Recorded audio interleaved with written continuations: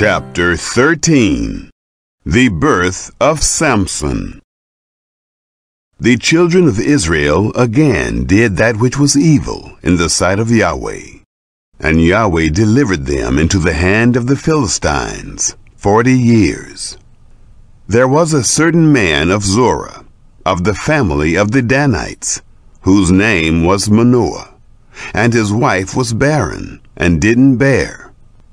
The angel of Yahweh appeared to the woman, and said to her, "See now, you are barren, and don't bear, but you shall conceive, and bear a son. Now therefore, please beware, and drink no wine, nor strong drink, and don't eat any unclean thing. For, behold, you shall conceive, and bear a son, and no razor shall come on his head.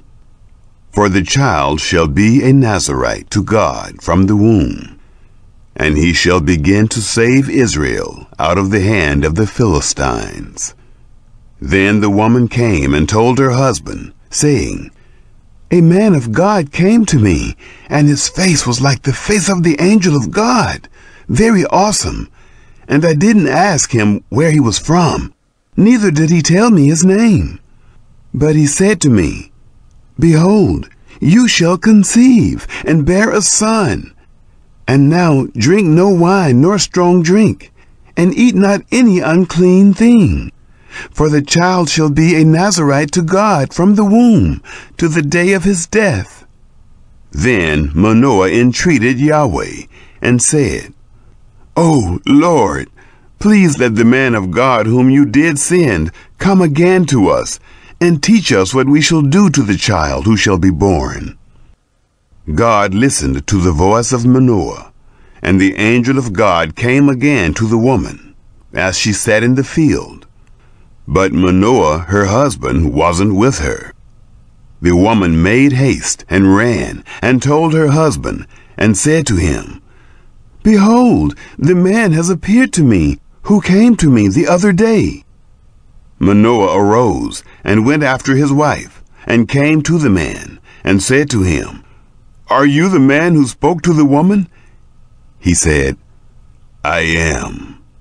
Manoah said, "Now let your words happen. What shall be the ordering of the child, and how shall we do to him?" The angel of Yahweh said to Manoah, "Of all that I said to the woman, let her beware. She may not eat of anything that comes of the vine, neither let her drink wine or strong drink, nor eat any unclean thing. All that I commanded her, let her observe."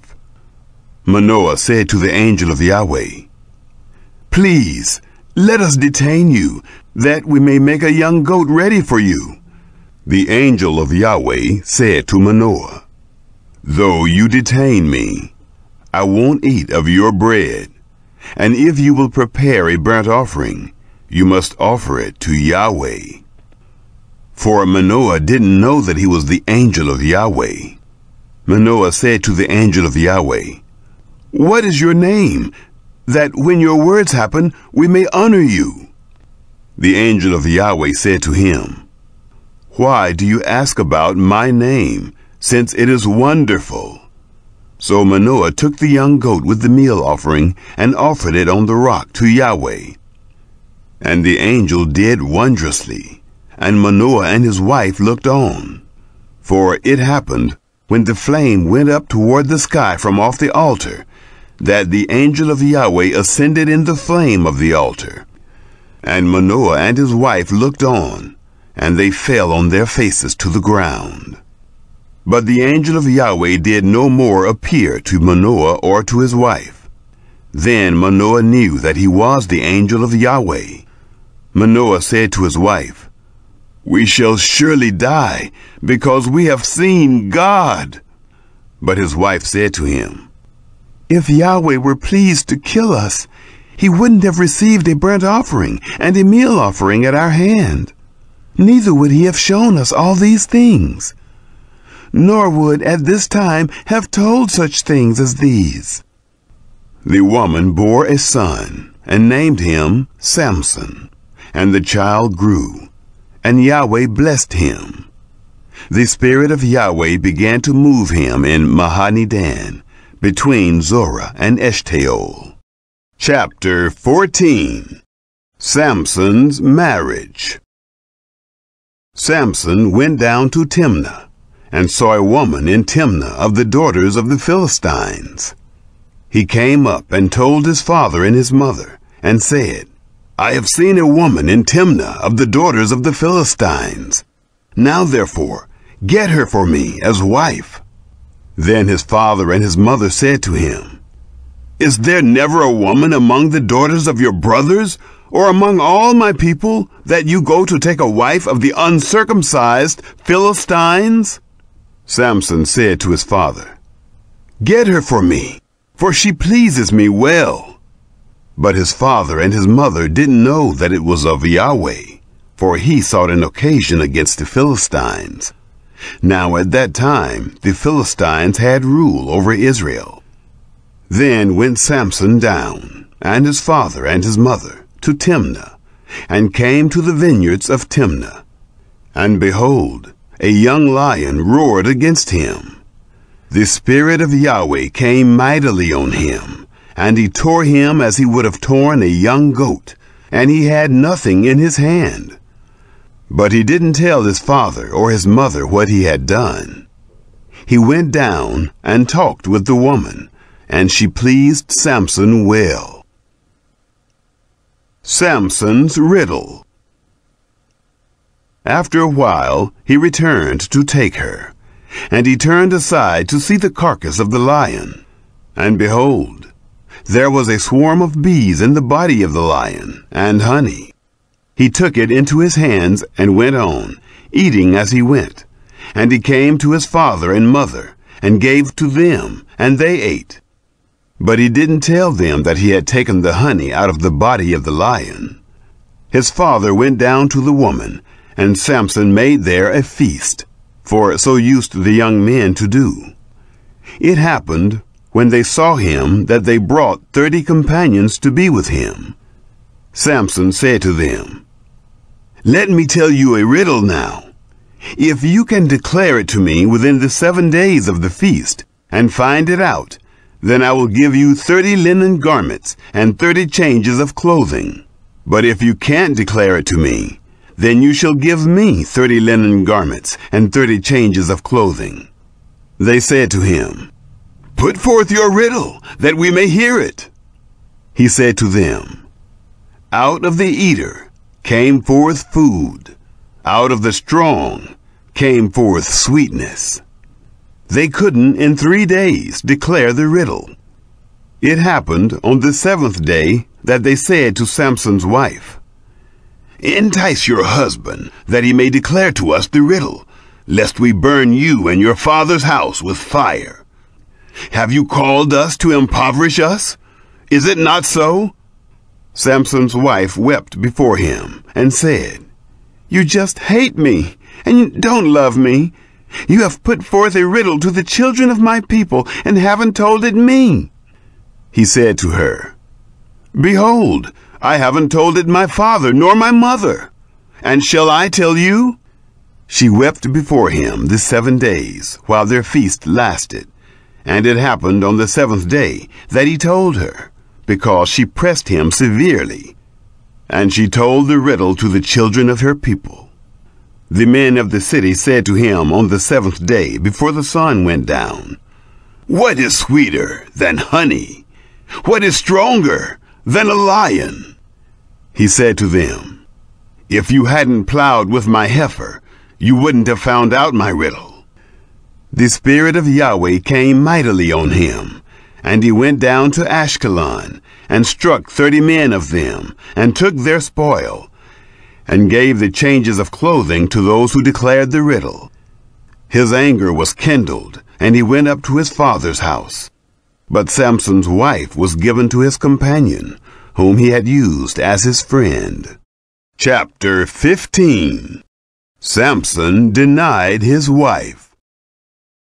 But it happened after a while, in the time of wheat harvest, that Samson visited his wife with a young goat. And he said, "I will go in to my wife into the room." But her father wouldn't allow him to go in. Her father said, "I most certainly thought that you had utterly hated her. Therefore, I gave her to your companion. Isn't her younger sister more beautiful than she? Please take her instead." Samson defeats the Philistines.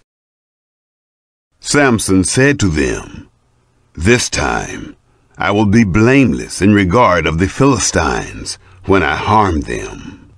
Samson went and caught 300 foxes, and took torches, and turned tail to tail, and put a torch in the midst between every 2 tails.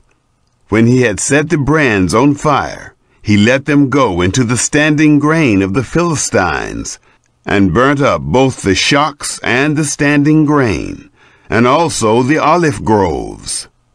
Then the Philistines said, "Who has done this?"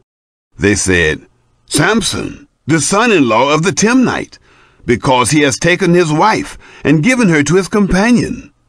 The Philistines came up and burnt her and her father with fire. Samson said to them, "If you behave like this, surely I will be avenged of you, and after that I will cease." He struck them hip and thigh with a great slaughter, and he went down and lived in the cleft of the rock of Edom. Then the Philistines went up and encamped in Judah, and spread themselves in Lehi. The men of Judah said, "Why have you come up against us?" They said, "We have come up to bind Samson, to do to him as he has done to us." Then 3,000 men of Judah went down to the cleft of the rock of Edom, and said to Samson, "Don't you know that the Philistines are rulers over us? What then is this that you have done to us?" He said to them, "As they did to me, so have I done to them." They said to him, "We have come down to bind you, that we may deliver you into the hand of the Philistines." Samson said to them, "Swear to me that you will not fall on me yourselves." They spoke to him, saying, "No, but we will bind you fast and deliver you into their hand. But surely we will not kill you." They bound him with 2 new ropes and brought him up from the rock. When he came to Lehi, the Philistines shouted as they met him, and the Spirit of Yahweh came mightily on him, and the ropes that were on his arms became as flax that was burnt with fire, and his bands dropped from off his hands. He found a fresh jawbone of a donkey, and put forth his hand and took it, and struck 1,000 men therewith. Samson said, "With the jawbone of a donkey, heaps on heaps, with the jawbone of a donkey, I have struck 1,000 men." It happened, when he had made an end of speaking, that he cast away the jawbone out of his hand, and that place was called Ramoth Lehi. He was very thirsty, and called on Yahweh, and said, "You have given this great deliverance by the hand of your servant, and now shall I die for thirst, and fall into the hand of the uncircumcised?"